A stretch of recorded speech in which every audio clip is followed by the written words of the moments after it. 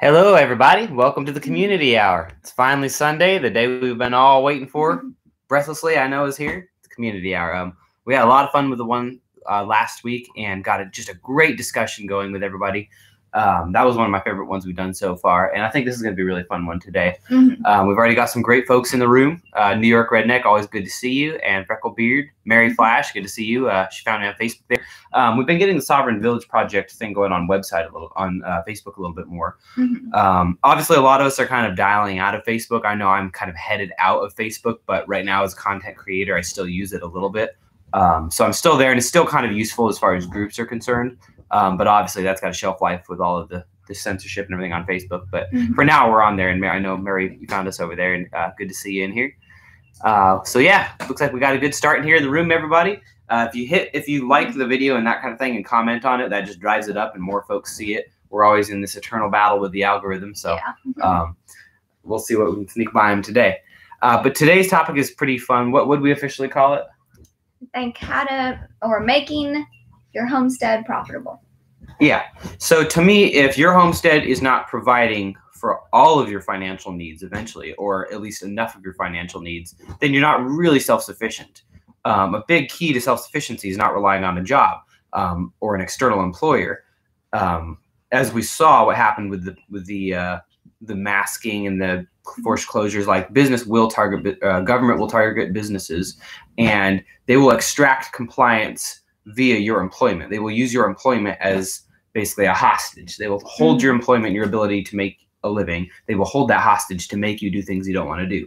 So the only way to avoid that going forward, because obviously it works so well during this that they're going to do it more, the only way to move forward is to be self-sufficient financially. And so we really believe that the homestead is key to that your homestead is an asset. If it's not an asset, it's a liability. And that means that it's taking money away from it's hurting your self-sufficiency. If your home does not make you money in all its various forms, then it's a detriment. It's hurting your ability to survive and thrive in these times. So it's crucial that we make our homesteads into revenue generating systems. And a lot of people kind of start and end that conversation with like, what am I growing? And that's often kind of doomed for failure. They'll work so hard to sell things off their farm, and they'll make some kind of money or profit, but it's like the labor does not pay for the output. And I think that's often due to inefficiencies in the system. But I think we need to expand our thinking beyond just what we're growing. Because we all have passions and we all have interests in the things that we're good at and things we like doing.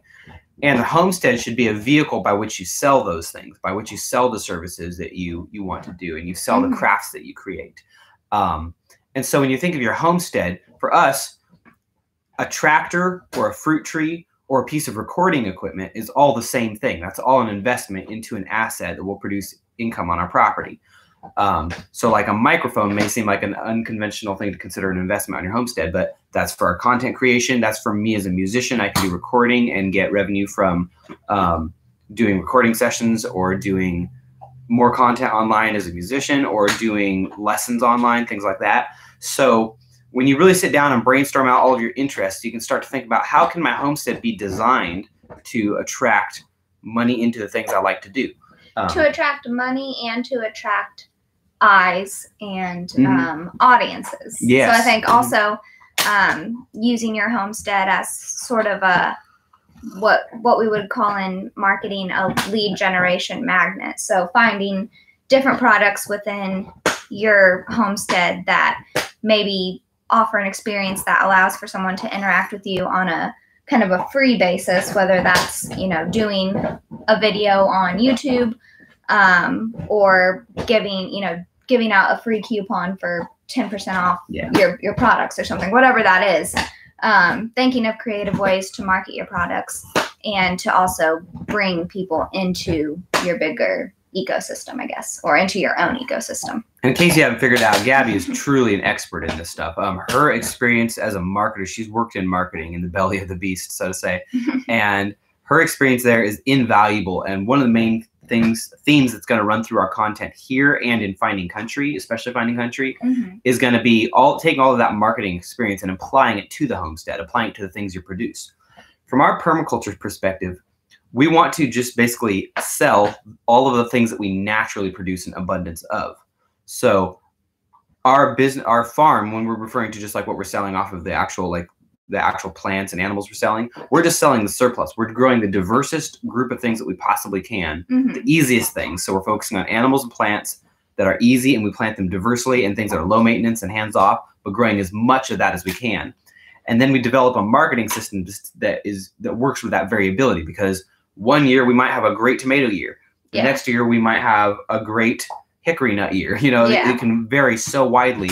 And we want to build a sales system that works for that variability, because otherwise we're falling into the old trap of, okay, I'm exclusively a tomato salesman, and yeah, I always have to have tomatoes available. So I need to throw up a giant greenhouse, and I need to spray away the bugs, and I need to have a monoculture. And then we're back to the same destructive, degenerative agriculture that is destroying our country and our world. Yeah, and maybe it becomes less enjoyable for you too, which you don't want. If something's not enjoyable for you, you're not going to continue doing it as a business. And when you have a system like that you can sell diversely, you're insulated from so many problems. This has been a really hard growing year in Tennessee for a lot of people, because it's been a very cool May. Normally May gets really hot, and then you get your tomatoes and your peppers and a lot of these typical crops in the ground. And I've heard a lot of locals complaining about like not being able to garden yet. We've got a massively abundant garden outside right now, because we do more of a succession planting thing, where it's like absolutely anything that seems like it's going to do in cooler weather, we start planting before we should be able to. We just accept our losses to frost. We're like, okay, we'll just keep planting. We'll just keep planting. If it doesn't germinate within the kind of time frame, then we'll just plant it. And so that constant diversity, if you can find a way to sell that in all aspects, so not just your food, but like, for example, maybe I'm making chicken tractors, and I've found a good style I like, and I order some materials in bulk. So I'm like, okay, I'm going to have 3 or 4 chicken tractors extra worth of materials. I might as well just make those and sell those out front in front of my house or something, at $300, $400 a pop. You want to build a reputation and a crew of people, of customers who know that you provide good quality, good things and good services, and that you're a good person. And you want to, like, when you build that reputation and you have a large following of people who pay attention to what you're putting out, whether that's through social media or through a farm stand or some other things we'll talk about, that diversity allows you to have this more relaxed approach to selling the things that you produce in abundance, instead of trying to focus on selling the things that are maybe harder to produce, if that makes sense.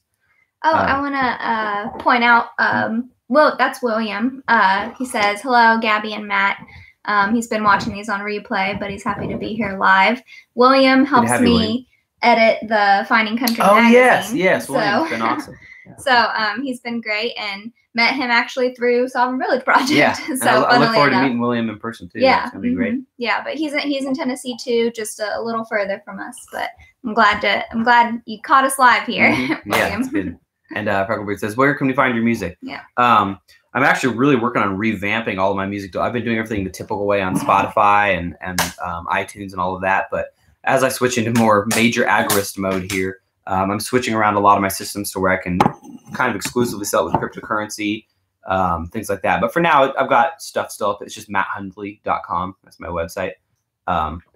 And I've got some here on YouTube too. If you just search my name, Matt Hundley, Live from a Single Wide is the last album. You can probably find that there. But I'm going to start a new album here soon, and I'll talk about it through Sovereign Village Project, because it's a personal channel as well. But yeah, I'm going to actually, the music delivery system is going to be something I'm going to cover on this channel, because I'm going to talk about ways to sell intellectual property. But anyway, let's jump back into this. So making your homestead make money. So of course you should be selling the surplus of whatever you have. You can go through and by selling, we may not just be talking about cash here. It's really important to understand the other forms of capital. We've all kind of been almost brainwashed to think that financial capital is the end all when it comes to currencies, that we just got to hoard these little pieces of paper that we're told have value. Where in reality, that's not how billionaires think. Really, people have value, not. And many things have value, and there's other forms of capital that are just as real, just as tangible, maybe more, actually far more tangible than fiat currency, certainly. Fiat currency doesn't actually have any value. You could argue that it's not capital, it's merely an accounting system like blockchain technology. But let's real quick talk about before we can talk about how to make money on your homestead, let's talk about, first of all, what does that mean, make money? Because I'm using that in like a traditional sense, but when you start expanding your thinking beyond financial capital, you can be way more successful and far wealthier. So there's 8 forms of capital in the permaculture mindset that have been popularized. The first would be financial capital. That's money. That's precious metals. That would be cryptocurrencies. again, I would argue that it's actually not capital. It's an accounting system. It has no value. Gold has value. Silver has value. But fiat currency doesn't really have value except as an accounting system. But anyway, that's one form of capital. And we kind of think that's the only form of capital, but it's not. So the next one would be intellectual capital. Intellectual capital is, yeah, I guess that's one that's also, well, it's knowledge. Yeah, it's basically, yeah. The knowledge that you acquire in your brain. Some people would define it as also like the content you create. Yeah. Which is a lot of what we do. Material capital would be things on the ground. A barn is material capital. It will generate revenue for you. It produces value. It will produce meat for you if you have meat animals in there.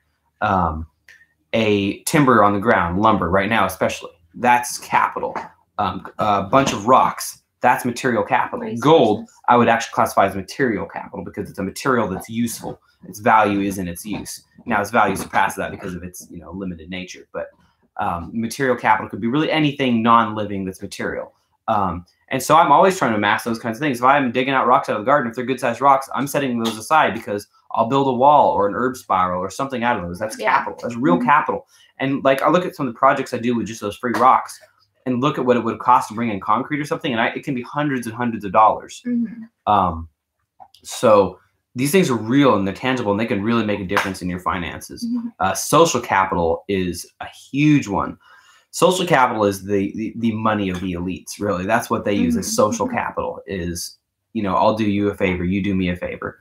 But it doesn't need to be quite that. It can also be that, or it can be like, for example, we're involved in volunteer organizations, or I'm using my marketing and social media and communications experience to help with a local festival, and I'm making kind of these intangible connections within connections within the community that are not necessarily based on like me doing a favor for you. We're all kind of working towards one common goal, so it's less. And that's actually tangibly paid off. Like you've been helping with marketing for a kind of a tourism thing to help promote tourism out in this rural area. And in exchange, they've allowed her to work at the co-working space that's in a small town near us for free. Yeah. So that's a real value that we need. Good internet and printing, and we don't really have a printer here. So that's a real thing of real value that she's been given for free because of the things she's done. That's truly social capital. Yeah, that's me saving $200 a month. Just so you know. When I play with a lot of other people besides doing my own music in downtown Nashville. When I play, I do the best. Show up on time. I do the best job that I can, and I try to be a good hang. Somebody that's pleasant to be around. And as a result, people call me because they know what I'm going to provide, and they refer me, and that's social capital. It's invaluable. And there's a billion ways to build social capital, but let's keep moving through these. Living capital would be like Holly. Holly is living capital, not the most useful, but she does provide us with service. She's a security dog, not like she's going to bite anybody's head off, but she barks and lets us know when cars are pulling in. More of a companionship thing, really. But a rabbit or a cow is living capital. I would argue that compost is living capital. In fact, that's almost that's the root of all your wealth is compost. Yeah. Some people would say, well, the way society is moving is that humans are going to be living capital. Kids could be living capital in a way. Yeah, well, traditionally in agrarian societies, kids are absolutely. That's actually why overpopulation occurs in third world countries is because they're still really agrarian. But there's also a lot of poverty. There's not abundance. And so children are seen as like, okay, this is who's going to provide for me when I get old. If you don't have like government services to do that, then family is what does that. And they're helping with like intangible chores like even, taking care of the dog or taking care of animals. Yeah, exactly. Like a child is made to raise a dog, really. On a darker note, that could be seen as like as they kind of combine more centralized blockchain technology with this carbon agenda, and they quantify carbon to a number and say, okay, your worth is the amount of carbon, and then you can buy and sell a human. That's where things are going with that kind of agenda. So living capital has, all of this can be misused as well as it can be used. Experiential capital, that would be going out and learning, and you do something with your hands. You slaughter a chicken, now you know how to slaughter a chicken. Yeah, basically. You build a barn. Yeah. That's invaluable. Yeah, and maybe like even using your intellectual capital to create. Yeah. Intellectual capital and experiential are so much similar in a lot of ways. I think they're kind of like indistinguishable. They're kind of like they kind of play off of each other. And those other. are the only ones that really can't be taken away unless you get hit on the head and lose all brain function. Like that's the best prep, I think, really is experiential and intellectual capital. Is you get things in your brain that are useful. It doesn't matter which invading army and which era of humanity marches through. If you're a guy that knows how to garden really well, or you know how to patch people up, and you're good at medical things, like they're not going to kill you. And this is why, like, we really prioritize buying books and finding, you know, free books and stuff like that, because to us that's an investment. And it's free. Like here's YouTube. For all of the negative things about YouTube, what an incredible source to build that kind of capital. Couple more here. Cultural capital would be, that's something you can't amass as an individual. That's capital that you only a specific community can uniquely and collectively create. So for example, a lot of cultures, they'll encode knowledge within songs. A lot of our common nursery rhymes, Ring Around the Rosie and stuff like that, are actually pox full of posy. Posies were thought to be a cure. And maybe they did have a lot of important, you know, immune boosting. I haven't really researched that, but that nursery rhyme, it's a cultural trope. It's a cultural thing that was created by just being passed down auditorily, and it had real knowledge in it that was very valuable, and that was created by culture. It gets harder and kind of intangible to talk about capital, so I'll just leave that there. I don't want to get too into the woods here. And the last would be spiritual capital.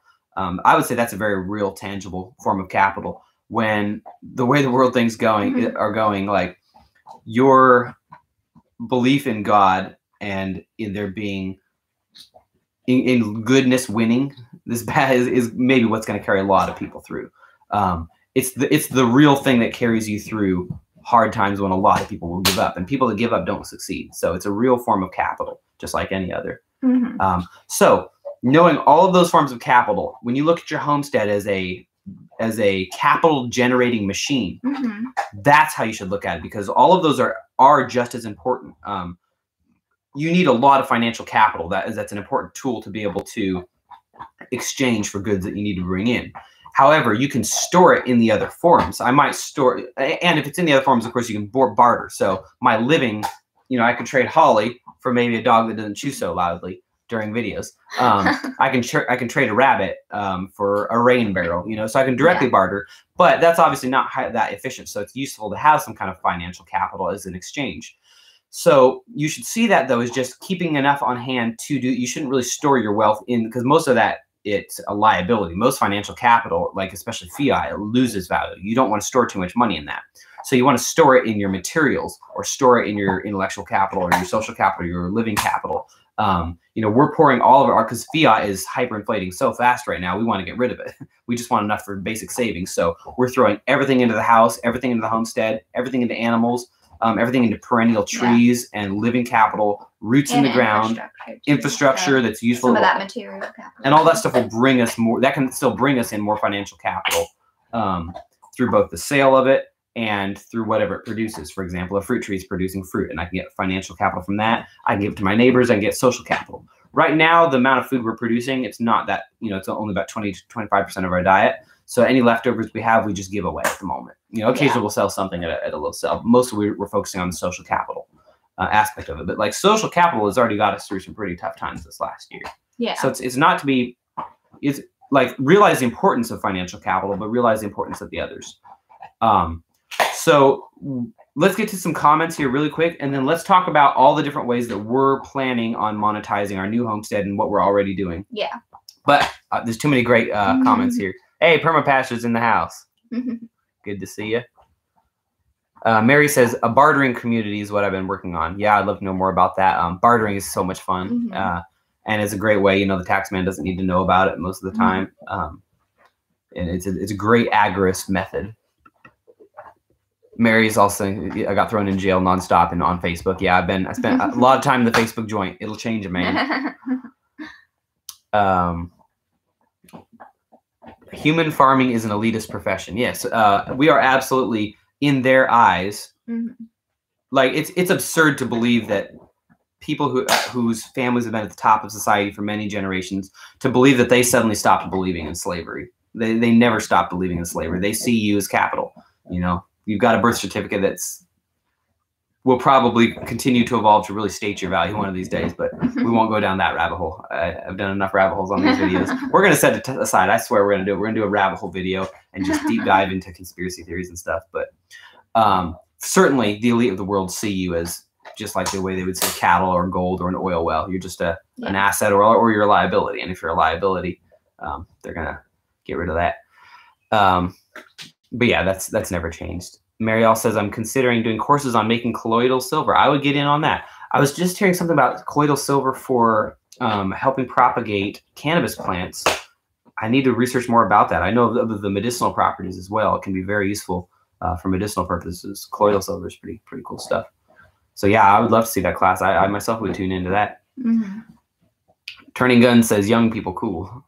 Now, I don't Turning Guns is somebody that came through, but a few people came through from a bunch of people, actually. Freedom Inc. Thank you very much for the shout out, Freedom Inc. And Special Operations Equipment, who I just discovered. He sent a bunch of people over to the channel. And I just saw his channel. It looks really cool. Special Operations Equipment. So, and turns out him and soon to be Freedom Inc. He's moving out here. Special Operations Equipment. They're neighbors in neighboring counties. So we're starting. Obviously, we're going to try to meet up with everybody, and we're building such a cool network of like-minded people out here. And I'm really excited. And this will play into what we're talking about. Monetizing Homestead. One of the things we need to be doing is building trade networks as well. And everyone who's got the same mindset, who's like really trying to get financially self-sufficient, we can all be supporting each other and building really strong networks that will weather any kind of a storm. And that's going to be crucial. The first one to build a trade network and collapse wins. So we got a few more comments. Oh yeah, William says smash that like button. Yeah, that does really help get it up there in the algorithm. Okay, so let's go back to what we're talking about here, which is how are we now and how are we planning to monetize? And when I say monetize, I'm referring to all the forms of we kind of don't distinguish of capital. What are we planning on doing? So what are our interests, first of all, and what resources do we have right now? It's kind of the framework we use. Yeah. We always start with what we're interested in doing. So why don't you go first, say just your interests and skills and things that you have now in terms of assets. And then we'll talk about how we're... All right, I'll start with skills. And I'll tell mine before we tell like what we're going to do with them. Okay. Just skills and skills and interest, and then your skills and interest, and then we'll talk about okay. Because they're going to work together in a lot of ways. Yeah. So it's important to get that whole picture. So skills on my end here would be marketing, communications, journalism, interviewing, being able to interview people and kind of extract information and stories. And kind of as a recorder of stories as well. Then there's kind of physical fitness. So I'm very much into running, lifting weights, kind of staying in shape, nutritional sort of skills, cooking and baking and things like that. I think some other skills. That's like the big ones. Yeah, those are probably the main skills. Interests would be things like writing. I guess you could include things like gardening, but like also thinking about the specific parts of gardening that you like. So whether it's like the planting or the weeding or the mulching or the composting. So I guess we can kind of speak to how we kind of divvy up those based on what we like to do. I really like taking care of the chickens, probably more than the rabbits per se. Interests also include, trying to think if I'm missing any. That's a good start. Yeah. I feel like those. So mine are music. Obviously, that's my trade, is I'm a musician, but also teaching music. And well, I won't go into what we could do with all that. So teaching music, playing music, farming and gardening, and just raising food and building homestead. Designing homesteads is something I really love, the design process part of it. I really just love the permaculture process of design. I have some medical training from the National Guard. I was a healthcare specialist, combat medic, and that's now playing out. I joined the local fire department. And so I enjoy that, and I also have that, that skill set, and I went and got the certification for that and everything. So that's just one in the back pocket. I enjoy teaching in general. As a musician, I also like events, and I've learned a lot about what makes an event work and what makes an event or an event space work or not work. I've had like a decade of really seeing inside of venues and seeing what works and what doesn't work. And I also like ideas. I like entrepreneurship, the idea phase. I really don't like the work part. I just like the idea phase. But that is an important thing to think about, is like, how can I make it so I can just really always be pursuing new ideas. Yeah. So with all of those, and drawing. Yeah, drawing, painting kind of stuff. Like my last album, I did some of the artwork on that. So with all of those things in mind and all of those interests, and also like security and stuff like that, the military stuff comes in. Some of that's pretty valuable knowledge, and we've got kind of related skills like the tracking class we took the other day through the fire department. So with all of that in mind, what we want to do is think about all of those things we can do, and look at our physical space, our 5 acres that we're building on, and think about and the surrounding community, and think about how do we build a plan in real space and in internet space and all of that. How do we build something that can make so we can do all of those things we like to do and that we're good at doing, and monetize them, because those are things that come naturally to us. So it's this whole idea of patterning everything after nature. If we do the things that are in our nature that we are made to do, since I've started to kind of have that approach, things are just falling into place financially a lot better than when I was like hitting against the wall trying to like force things. Trying to like network and do. Yeah. So let's talk about like, so for yours, for writing, looking at the broader community more than the homestead, let's just talk about content creation, from videos to writing to interviewing. We're creating Finding Country, which is a media brand. The homestead's going to play into that, because our whole homestead is content. We're out here on this property too, filming constantly. We'll be out at that place filming constantly.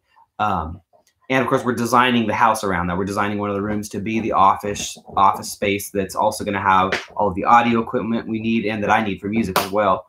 And it's going to have kind of like, the setting is right for writing. We're going to build cabins too that they'll also be Airbnbs, but they'll also be writing spaces that will be inspirational. So we're designing that into the property. And then also, as we build this community in the community, as we reach out to like community organizations, we may do writing classes. You may reach out and do marketing through them. Classes, help with small businesses in the area. And a lot of these connections start with our farm too. Like they start with us meeting other like-minded homesteaders. We go to seed swaps. And so it's the things we're producing from our farm. Like the other day we went to a seed swap and we sold some stuff for a few bucks. We were selling some bread that Gabby made and some plants off of the land. And we only made a few actual dollars, financial capital, but also we made really good connections to some folks in our community, and that's since played out in a lot of different ways. Yeah. Actually, one of them recommended me for a gig. So you never know how that stuff's going to play out. So we're kind of trying to use the property and the house to steer revenue in. A big thing we're doing is working on doing an event venue, sort of an event venue, more like a farm to table thing on our 5 acres, because I really want to bring my musical interests back to the home. I don't want to have to drive into Nashville or go on the road all the time to get money from performing music. So I'm thinking, how can I bring this back to me? So we're building this event space where we can have weekly or monthly farm to table dinners, and we'll charge for those. We'll have live music. We'll produce the food off of our own farm. Oh, cooking is another skill that we both do and like. And so I'll cook, and it'll be small, 25 to 50 people. And that we'll also have the Airbnbs, and we'll have the hit camps on the property. So we'll have campsites, we'll have cabins, and this is all, we can do this all on just 5 acres on a really small scale, but we want more acres to do on a larger scale, but we can build our way up. So that's another thing. If you're going to move homesteads, you can build your way up. You build a model that you can take with you to different levels.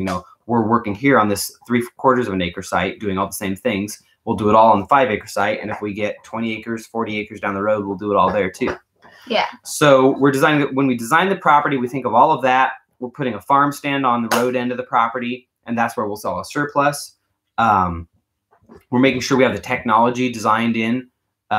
Everything we build, we're focusing on aesthetics, or that's our excuse to focus on aesthetics, is that we're using as content. So we want the aesthetics to be right. So we're trying to not build things like totally practical. I mean, practical, but also, think about beauty and all of that.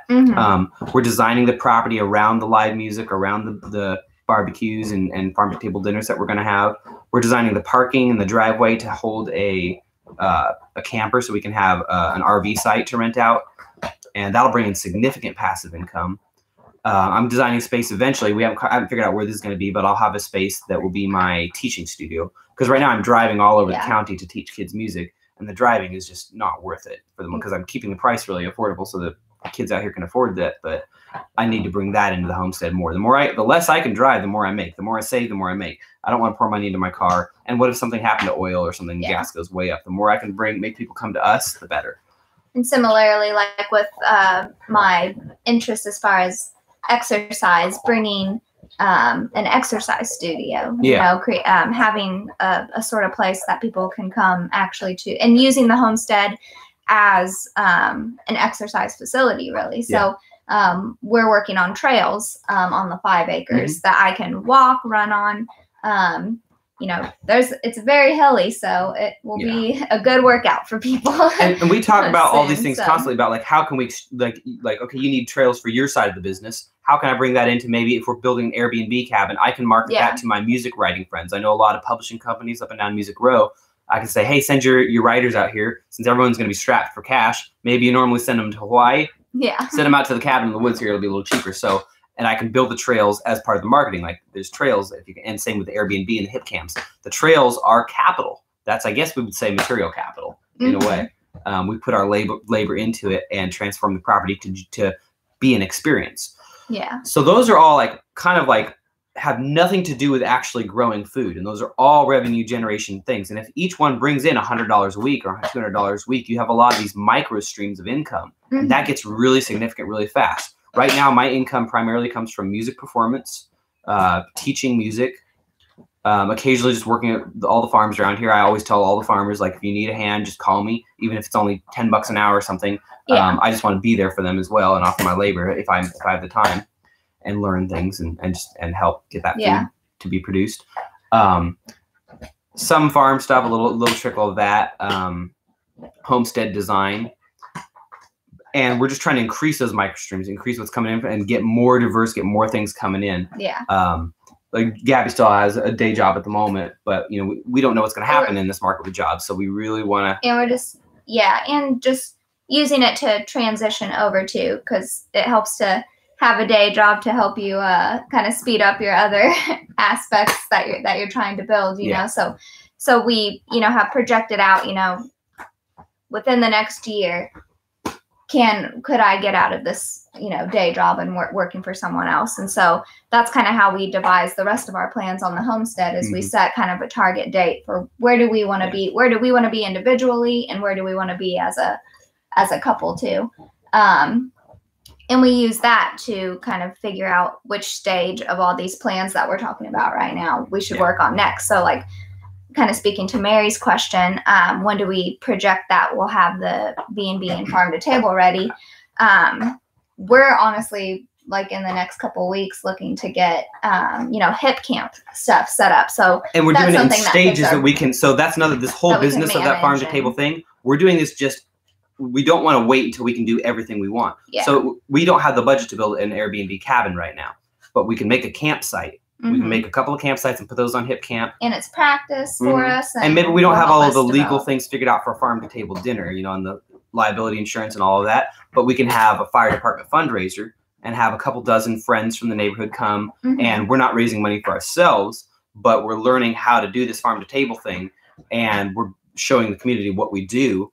And we're building tons of social capital, and we're funding the fire department that we're on. Like we need equipment really bad. Yeah. And we're also trying to prove something, which is that you can basically, we're building an agorist fire department, not building it already exists, but like, can we fund this without government? And so far it looks like that. Yeah. So let's so that covers like kind of what we're doing on the business end. So hopefully that inspires you to start thinking, like, what do I love working with wood? Am I good at organizing people? Do I like cleaning things? A lot of things that people kind of like look down upon, like cleaning things. Like, I know people that really enjoy, like my mom loves cleaning.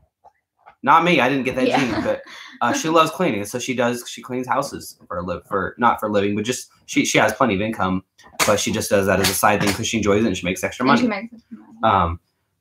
So it can be things that seem like maybe you really like collecting trading cards of baseball. I don't know about trading cards. Maybe you really love, or you love banned Pokemon cards. And so maybe you start a Pokemon YouTube channel, or you have a side hustle selling all of that. Or you find rare collectibles and you auction them off on But in terms of services and then physical goods, there's so much any person can produce. There's nobody that doesn't have any interests. Yeah. I mean, I guess there are some people like that, and they're just watching TV and eating Doritos all day. But I don't think anybody on this channel is like that. So. Yeah, because like really what Finding Country magazine for me is right now is just what I enjoy doing. I'm a journalist at heart, and I'm a writer, and I love writing and interviewing people and helping people share their stories. So when I get off work at, my 9 to 5, I'm not like watching TV or, doing some other mind-numbing activity. I'm scheduling interviews. I'm calling people. I'm going to people's farms or going to their businesses, and I'm interviewing them. I'm learning more about their stories, and I'm turning it into a digital magazine that I hope to one day make physical. But right now it's a digital magazine, and it's a product. It's a product that I could sell, but I'm strategically not selling it right now. And we can sell other things through it from our homestead. I can sell, like, that's what's cool about like this channel and stuff. Eventually, when I get my root stock going, I'll talk more about that later, but like I can use my content creation to sell the things from my farm. I'll hold off on that stuff though, because I want to make that a whole addition towards the end here, where we talk about the traditional farm thing. No, not at all. Real quick, I just want to catch up on a few comments here. But after these comments, what we'll talk about is like, okay, we talked about the business things. Now, what are the normal, traditional, like actual physical goods that we produce off of the homestead, and how are we going to sell those? What are those? And we'll talk about that more. But yeah, do think about that. What do you do? What do you like? What are you good at? What do you want to learn? Maybe you don't have a skill, but you've been like looking at blacksmithing, and you're like, okay, could I make this profitable? And I would say you can always carve out a market for something you like if you're really willing to work. Yeah. We have a lot of questions about Holly. That's who it is here. Holly, she's part Aussie, part lab. Unfortunately, she's mostly Aussie. I was hoping she'd turn out to be more of a lab, but she's becoming a better dog. How old is she now? She is 10 months about. So almost to that year mark. Yeah, she's a clown. Beautiful dog, says Turning Guns. Thank you. Show me the dog. That's always me in videos. Like, I want to see the puppy. A JT says, I'm really digging your Work the Mountain song. Thank you. I appreciate that. That one's about my grandpa. Not the moonshining grandpa, the other grandpa that actually did honest work. He was a logger. I did just enough logging in Oregon to realize, like, man, I don't want a real job. I'm going to learn how to play guitar. Oh, and we already answered Mary's question there. Yeah. Aesthetic, Frecklebeard says, aesthetic is important, but I would think that homesteading is difficult to have a nice aesthetic all the time. Sometimes it can be less than pretty. What aesthetic are you going for? Good, fair question. Aesthetics are hard. It's hard to, like, as we all know, like, your farm is like 90% of a farm is basically tarps and wires and containers. It's like so much more like plastic and junk I don't want to look at, but you have to like find places to hide it. But basically we're just prioritizing trying to be as aesthetic as possible. So maybe we have some rain barrels. Maybe we choose to paint them something other than blue that goes with the landscape. Yeah. And maybe we're spending a tiny bit more money on our siding on our house to look a little bit nicer, because we may end up Airbnb-ing the house itself. And maybe as we make choices regarding trails and fields and just the different parts, we'll make decisions based on aesthetics. Like speaking of using the kind of living capital that you have, or maybe that was material, I forget what you said, but like rocks, we used rocks on our property, and we create little paths for the entrances of trails. So maybe we're not lining the whole trail with rocks, but we're just having the entrance be that way. So honestly, really using a lot of our natural resources. Yeah, so we're not like spending money. There's a fine line. We're not trying to manicure this place. What we're going to market it is what it is, which is a permaculture farm. So it's not that we're not going to look chaotic like a permaculture farm, but like we're going to maybe hide the garbage and the the boneyard. We might focus on an outbuilding to put stuff in and really hide our chaos that we all have. Because like real farming, real homesteading is messy. It's inevitable. If you're living a real life and you don't have a bunch of money to just clean things up with, then it's tough. But it gives us an excuse to focus on it, because we're both artists at heart. So we really want to focus on aesthetics anyway. Yeah. Homesteading the Heartland mate. Hey, good to see you. Hey, everyone. Sorry late. Was busy with kids, baths, outside all weekend. Yeah, I get it. We're tired. We did sort of take a day off, but did plenty of work in the garden. We went and got a load of hay. We got some nice, good organic hay. We're very blessed to have a local family that's been farming here for generations, and they grow their hay organically, no persistent herbicides. So we've actually kind of designed some of our systems temporarily around that, because I want to bring that fertility onto my land right now. the hay, and that goes right into the rabbits, which produce manure, and then some of the hay gets soiled, so that hay and that manure goes and it becomes my compost and my mulches that are creating so much abundance in the rest of my farm. Eventually, I am going to dial that out and not buy hay. Eventually, I want a completely self-sufficient system. But in the meantime, it's cheap. I'm supporting a great local farmer. They're great people. I enjoy the connection with them. We have fun going out and bucking hay. We fit it all in a minivan today, so it wasn't that tough to haul. But, good to see a Homestead in the heartland. Stephanie's in here too. Hello, Stephanie. There's a lot of Tennessee people I really need to contact with. I do have the Sovereign Village Project email. It's sovereignvillageproject@gmail.com, and I know I'm way behind. In case you haven't noticed, we're doing 1,000 things. So I'm doing my best to keep up with everybody, but do expect me to be slow in responses. Okay, so we're at the 40-minute mark. So we've talked about what we're doing as far as like our interests and how to use the homestead to monetize those interests. But let's talk now about the more traditional homestead things. What are the foods and the natural things that are coming off of our property? And how do we responsibly and carefully sell them while still making sure we're bringing fertility back to the land? One reason we like the farm-to-table model so much is that, this may sound gross, but people, when they're staying the weekend, they're peeping and pooing in a composting toilet or into the septic system, and that fertility stays on the land. Because if you're taking all of your food products off your land, you need a way to replace that sustainably, or else you're losing it. So we actually want to keep that on the land in a way. Now, we're not doing human manure or anything like that. We just have a septic. I've done a video about that on the channel that's like designed to be harvested back into our animal systems. And we'll eventually, probably with the cabins, we'll have composting toilets, but we're going to do that as hands-off as possible. I don't want to be hauling buckets of other people's, you know what. But we do want that fertility to stay on the land. And so that's an important consideration as we figure out how to sell things is either we need to keep the fertility on the land and have it consumed on site, or we need to replace it. So when I bring in hay from another site, I'm kind of replacing that fertility. We're working on ideas like maybe a community compost thing. I know one guy out here, he has his neighbors come bring him all of their compost. They all save their compost from the houses, and they're large families, so there's a lot of compost. So all their food scraps, and then he gives them eggs for free. So he still gets plenty of eggs. He can still sell some for cash, but he's getting lots of free compost. So we're trying to think of systems like that to bring free fertility, and we might talk to some restaurants. And I'm trying to avoid having to chase food all day long and chase scraps. But really what you're trying to do with anything, as far as marketing your homestead or making a profit off of it, is you're trying to solve other people's problems. So take an assessment of what you have, kind of like whether it's, what resources do you have on the land, or what vegetables you're growing, or whatever you're producing using your soil, but also your skills and your interest, and think, how can I use a combination of those or one of those to solve someone else's problem? So really think about your kind of local people that you can help solve their problems, but also think about on the grander scheme of things with things like content. How can you solve a problem for people nationally or globally? So that's what we're always thinking about when we're creating content, is like, I can use a local story and extract a national or just more generic theme from it. And I can also take something that's happening at the national level and make it a local, story, or make it have a local angle. So that's just like my approach to content, is how can I, leverage both of these to create something totally different and something totally valuable that's not, that's solving a problem for people. That also made me think of something before we get back to like the farming part of things. Creating content, we talk about that a lot because we are artists. She's a writer, I'm a musician. We were already doing that before we started living like this.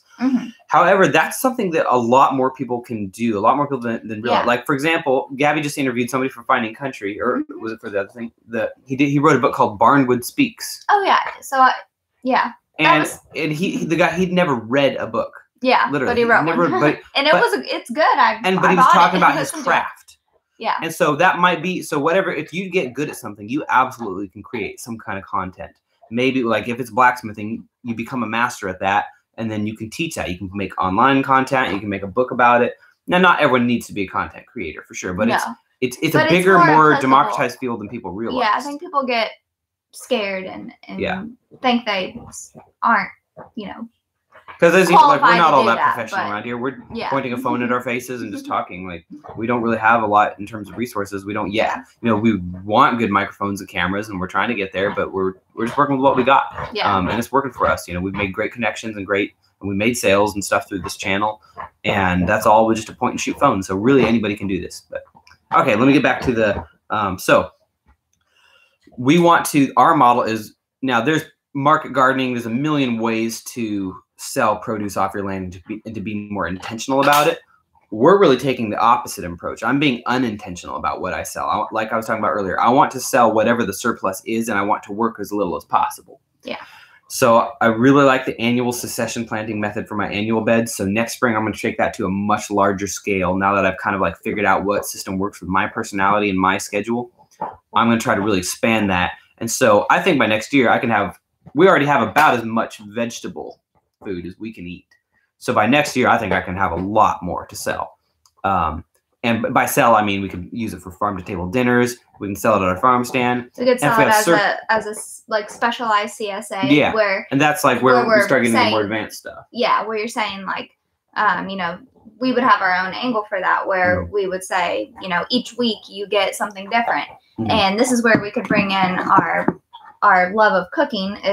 This is like just what we do now. We just pick stuff from the garden and create something out of it. So we'll have, you know, a whole repository of different sort of cooking ideas that and baking ideas that we can send in the CSA. So you're adding more value and showing people how to use your product, which is basically we will market the fact that we're a permaculture farm. It's like, yeah, you're not going to know what you're going to get every month. Like you might get plums and tomatoes. Now we'll try to have a diverse blend of vegetables and of fruit and meats and eggs, or however we do it. We'll when we get to that stage, we still want to provide a real meal, but then we'll provide them the recipes. We'll provide them with like, okay, here's how to actually use all of this food.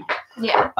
So that's a great system, because like whether that's a farm stand and that could also just on a smaller scale, you could just have a Facebook page or some kind of social media page or an email list. That's the best one of all, or a text chain, and just say, hey guys, here's what I have this week or this month. Come and get it. So there's a lot of different ways to sell what you have. There's also delivery. And CSA could be delivery, you know, community supported agriculture. You can do food deliveries. You could have drop sites. There's a billion different ways to market the food that comes off your land. But we also have a lot of other things that come off of our land, and a lot of other interests that we can take that produce and use it. So, for example, I come from a family that did a lot of those mountain activities, like let's say they make essential oils from corn in a still. I come from definitely that, and we live here in Keg County, Tennessee, is what it's colloquially known as. And moonshining is a big part of what goes on here. So that's, you know, a way where there's a lot of brandy, that there's a lot of fruits. I don't have a lot of corn on this land, but there's eventually going to be a lot of fruit. And I've got a lot of connections with the music industry, to where like people really like having a jar of that around for a party or something, and it's harmless and safe. And I craft it very carefully to be much safer than what you buy in a store. And I really don't care what the law is. You know, it's what I'm producing off my land. I have the right to sell it, and I'll defend that right. So that's something I can produce and sell. You know, a lot of people get into the cannabis stuff because it's almost like you want to get in on that while it's still illegal. Yeah. But that's something where I certainly would see no moral problem with that. It's medicine that certainly can be abused, but you know, why shouldn't you sell medicine? Why should Big Pharma be able to sell medicine? They killed a lot more people than I have. I'm not doing that on any commercial scale or anything like that, just to be clear. But that's something a lot of people do, and as an agorist, I think that's perfectly moral and a correct thing to do. Perennial cuttings, that's a big one. So we're planting out as much perennial abundance as we can. Every single perennial fruit tree, nut tree, shrub that we can find, anything that looks like it might work on our property, we plant. So right now we're just focusing on diversity. But by next year and the year after that, I'm going to start having a lot of root cuttings I can take. I can take root cuttings, I can take regular cuttings, and some of them produce seeds from their fruit. And I'll start a nursery with those. And so I can sell the full-grown plants, you know, in person through a CSA or at a farm stand or at events. But I can also sell the root stocks through something like this channel. And things that I can mail, and seeds I can sell in that way. And seeds from your annual garden as well. We save seeds from everything. We don't want to deal with a lot of processing of seeds, but if we have too many seeds, we'll sell them. We probably won't. We might sell them online. More likely, we'll just do seed swaps and give them to our friends and neighbors. But that's something that come off the land. Processed foods. In Gabby's case, it's baking. So we're going to incorporate not just grains, but what fruits do we have? Today she made some amazing muffins that have carrots and apples and different fruits and vegetables in them.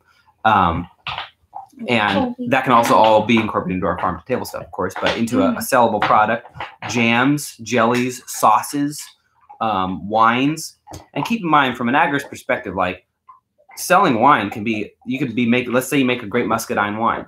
That could be a significant income stream. You could sell a few bottles of that, make $50 to $100 a week. That could be really significant as one of your micro streams of income without getting on the radar. Obviously when you're selling alcohol, you're dealing with tyrannical government regulation. But you keep things within a certain scale, and it's just like not enforced. So that's important to remember when in regards to wine, homemade beers, even some foods, things like raw milk. It is moral and correct for you to break the law. You should break immoral laws, and that's what laws that tell you what you can and cannot sell off of your farm. Natural things, those are immoral laws that should be openly broken. I don't hide that I'm doing them because it's a form of protest. So I absolutely, have no qualms about any of that stuff. Selling raw milk is illegal in a lot of states. If I have a cow, I'm going to sell raw milk.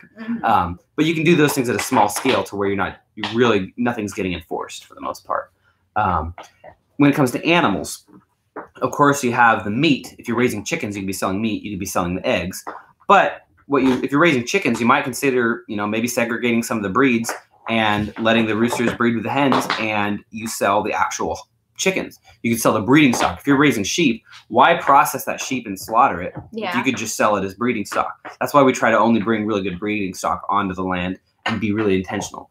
After Holly, if we get any more dogs, they're probably going to be livestock guardian dogs, and we'll get good breeding stock, and we'll get a male and female pair. If we're going to be feeding them and we're going to have them on the land, they're going to be an asset. So we'll breed them and we'll produce good quality farm puppies. And you can get fibers, rabbits, sheep produce fibers for clothing for your own use or for sale. And a variety of, with rabbits, it could be everything from rabbit's feet to the hide. You can sell bones. You can sell antlers. Holly's chewing on a bone that we paid for right now. There's a lot of products you can sell off an animal. You can be selling tannin. There's specific like compounds that come from animals that are used in what's the one you use to make cheese? Oh gosh. Rennet. Yeah. Rennet. That comes from, I think, like the fat of an animal. Yeah. I'm not too well versed on that, but that's a product that could be sold to people who are making specialty cheeses. We have established foraged things that we sell or can sell.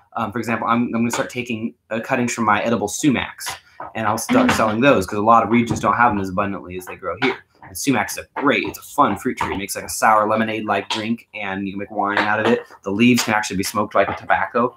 It's an incredibly useful native plant here. I have some friends down the road. They forage. They have about 5 acres. It's mostly grass. It was like just an old hobby farm at one point. But they left, even though they're permaculture people, they left most of that in grass because she sells medicinal herbals. And there's a lot of things like plantain that grow really well in disturbed soil, which is what a lawn is. So they let those get big and get to the flowering stage, and they propagate those and probably even fertilize them. She goes out and she collects them and makes tinctures and various herbal medicines. And she does a brisk business selling those.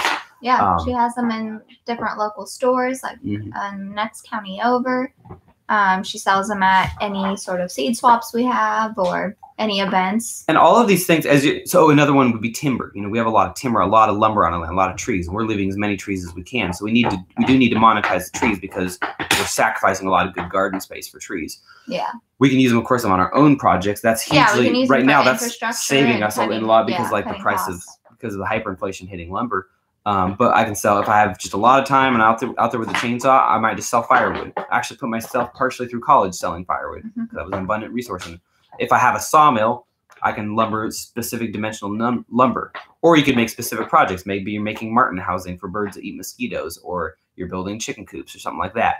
A big consideration is you're figuring out what to do with the surplus. When you have surplus food, surplus fuel, timbers, animal surplus, you have to think, what do I need more right now? Do I need more time, or do I need more financial capital? If you need financial capital and you have time, maybe you go ahead and you slaughter that chicken, you process it, and you sell it for high dollar permaculture, grass-fed meat. You get a high dollar for that. You're going to make way more than just selling the bird live. Yeah. But maybe you're busy and you don't want to, so maybe you want to sell live. Same with lumber. maybe I don't want to sit there. I don't want to use a chainsaw a lot because chainsaws are dangerous. It doesn't matter how safe I feel with a chainsaw. Every time I use it, I have a chance of cutting off my arm. So I really don't want to do a lot of chainsawing for money. It's sacrilegious coming from a logging family, but I want to mostly cut for my own needs. So if I'm selling timber off the land, it's probably not going to be firewood. I'm probably not going to sit there and chop up cords and cords of firewood all day long. I'll more likely just sell the timber and get a lower price for that. Just sell the whole tree if I can. So you just have to determine what fits your situation best. Maybe you love cutting lumber. Maybe you find it meditative, and so you want to do it that way. So with all of the foods and all of the animals and all of the different products that come off your land, even rocks, I mean, everything, first of all, you should see as a potential resource to bring in capital. But then you decide, like, do I want to process it more and make more money? But really, you're just trading your time for money. Or do I want to process it less? And there's other ways to sell things, include meals. You could just, if you're a great cook, why not start a home business and just make a bunch of meals and sell them to your neighbors? With baked goods, there's hardly any laws on any of that. There's a lot of cottage and industry laws that make it really easy to do if you're trying to follow the law. I don't. But, you know, there's a lot of ways to do that, those kinds of things. And man, it's just, it's limitless. The things that you can do off of a property and just out of a human's brain, the amount of things that you have and skills and talents that any person has that can be expanded upon, of course. Like knowledge, you have to keep getting smarter. But man, there's so much abundance on a piece of land. We're already finding that. And that's just 5 acres. And beyond that, also looking at how you can partner with other farms in your area. Yeah. So like maybe there's a cattle company, you know, that is close to you. And maybe there's an opportunity where you could create, you know, a product together, whether it's like maybe there's a cattle company and dairy company that could make charcuterie boards or something. And I don't know, maybe you can add carrots to it and you sell it at, you know, a local festival or something. I don't know, just what ways that you can get creative and actually use the farms around you and not look at them as competition, but look at them as actual partners. Yeah, I think one way we're doing that is we're talking to some local farmers about a co-op. And we're looking at a building, but we're also like, we can form this co-op without a building. Just find all the interested homesteaders who, what we're trying to do is partner with homesteaders who want to do farmsteading, which is the idea of like, it's your homestead and you're selling the surplus. Yeah. So it's a much more scaled down. That's where partnering with people is so important because like, we're just not going to, in these next few years, we're not going to produce that much volume. Yeah. It's how you can scale without. Yes, you can scale without scaling. So if you can find all the like-minded people, then you can create a space where there's reliably always going to be a lot of produce. And that means that there's more likelihood that there's always going to be tomatoes and lettuce and the various things that the consumer wants. And so by doing a co-op, you're providing more of that grocery store experience where like they're more guaranteed to find what they need. It's like farmers markets are a really flawed model to me because it's unreliable. It's there once a week. Excuse me. You don't know what's going to be there. It's not that all farmers markets are bad. They're good, but they're better than nothing. But they're not necessarily addressing like a realistic way for people to get really most of their food directly from the farmers. Yeah. So co-ops are a great way to do that. Yeah. Let's see. We got a few more comments here. Apparently were a lot of people having trouble with the buffering? Uh-oh. I didn't know we were buffering. Yeah, I'm sorry. I think just a couple. Hopefully we're not buffering now. Yeah. Let's see the last comments here. All right, let's see. Where did we at? Aesthetic. Homesteading. I have about 15, 20 years on you guys. Mary. We talked homesteading in the Heartland. We talked about putting small, tiny homes out here and doing an Airbnb or something, but I was late and don't know what all I missed. But we're going to cover more and more of that. We're going to, as we do this, everything we do on our farm, we're going to make content. It'll be on Finding Country, findingcountry.com, and there's a YouTube channel. There's a magazine.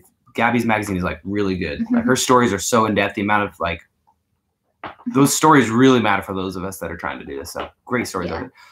Could be great. We're going to cover all of those things as we do them. So as we kind of, we'll encounter pitfalls and problems and solutions, and we'll put all of those out there. But Airbnb and HipCamp are two very accessible money-making things for the property, especially right now. Like I don't remember the numbers, but I've seen several articles where they're way up. Rural type tourism like that, it's way up. People want to get out of the cities. Oh yeah. HipCamp is, I actually, one of my kind of other revenue streams is I do ghostwriting sort of stuff. So I'll write for other people. And I had to do a whole article about Hip Camp and kind of really realized how much it exploded over the past year. And it actually is a company that's, buying up all these other companies, like in Australia, who are doing kind of the same thing. But it's really growing and scaling really quickly. And I think they said last year they were able to, so many people were doing Hip Camp and engaging in that ecosystem that they were able to pay, I think, like double the amount that usually people who put their properties on there get. So people made, twice as much money as they did the year before doing Hip Camp. And if you look at recent numbers from the KOA, I think 10.1 million people started camping last year. So that's a huge increase. Like they were first time campers. And I think, 80% of them or something crazy can plan to continue doing that into this year. And probably, it could have created a whole family tradition for millions of people that you don't know. So it's definitely, I think, a trend that is booming and will continue to boom as things get a little crazier in the cities. Yeah, it's good. And also, depending on how dystopic things get here in the near future, Hip Camps and Airbnbs could turn into more permanent rentals. If you have like a decent cabin that's sanitary and you've got like a really good composting toilet, it may get to the point where like you're renting that out to somebody regularly. It will probably get to that point really soon because this housing crisis is going to hit like a freight train. Homesteading the Heartland says, that's a great idea on the compost. Thank you. And that just gave me another idea. You can sell compost. Worm castings, rabbit compost, good mushroom compost are high value, especially to gardeners in the city. They will pay out the wazoo for that stuff. So for me, I just need too much. Like everything on my farm is determined by how much compost I can create. So right now I'm not selling any, but if you get to that point, compost is also a great way where, let's say you have a bunch of rabbits. That's a great commercial sideline to get started on because you can just bring in hay and feed. Those are your costs and in your initial breeding stock. And then you can sell the rabbits. You can sell the manure. And the manure can be a high dollar product. You can sell the rabbits as breeding stock. You can sell them as meat. You can sell the furs. You can sell the feet. You can sell the wool if they're wool rabbits. So there's like so many revenue streams from just one thing. Homestead the Heartland says, keeps buffering on my end. Yeah, sorry about the buffering. I wish it wasn't doing that. Mary says, the government mafia wants their cut. Yes, that's exactly what the government is. Turning Gun says, so you're Demi, see ya. I'm not sure. Does that mean Democrat? I'm not sure what about me openly advocating not paying taxes and breaking the law is Democrat. That's like definitely, that's a weird kind of Democrat that talks about not paying taxes, but maybe I misunderstood that one. You can take the raw wood to a mill and get wood in return. I bought a chainsaw mill for $35. Yeah, those little chainsaw mills, you can do great things with that. Obviously, you're not going to be able to do all forms of lumber, but that's on my list. I have to get a different kind of chainsaw for that too, but that is definitely on my list of things to do. Gan says they dropped a few trees today. Man, there's nothing like cutting down trees. Like as a person who loves trees, I do it very carefully and very selective, but there's something just elemental about cutting down trees. Like I had the most fun clearing our home site. Like what could be more elemental and sacred than walking into a patch of the woods and just cutting down a spot for you and your family to live? Like that's such a cool experience that everybody should have. It takes a long time to dry if you're processing your own.